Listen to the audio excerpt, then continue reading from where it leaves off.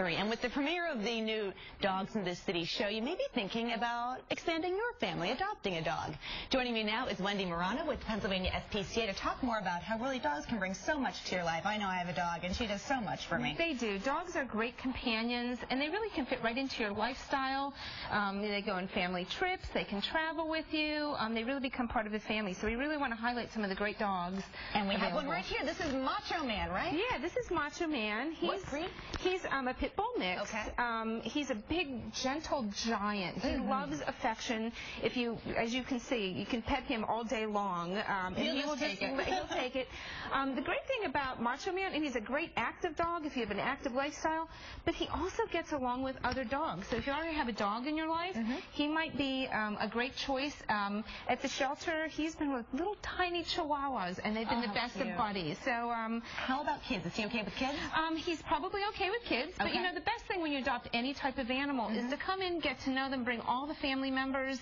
We have a living room area where you can get to know them, spend time in a doggy park, and that's true with any animal. So we would love to find a home for him. He's just such a great big lunk of a guy. Really, he's just an adorable dog here, and just takes anything you want to give him in terms of love. He really does. He's trying to go home with one of the staff members here. He's just loving up everybody. About how old is he, do you think? He's about 4 1/2, so that's a really good age. He's out of that puppy stage where, you know, they chew on things, but he likes to go on walks, a lot of active, so perfect that he's housebroken, which is another benefit of getting an older pet like this. So everything good, nothing negative. And you want to get your pet spayed and neutered before you take them home, too, right? And the nice thing about adopting from a shelter is that all of the animals are spayed and neutered. It's part of the adoption fee. They also have all their current vaccinations, and they come with a month of free pet insurance. So, you know, we really encourage people to check out their local shelter, come to the Pennsylvania SPCA or any other shelter, because there's wonderful dogs like Macho Man here waiting. So once again, if you want to take this guy home with you today, if you want to call and come meet him,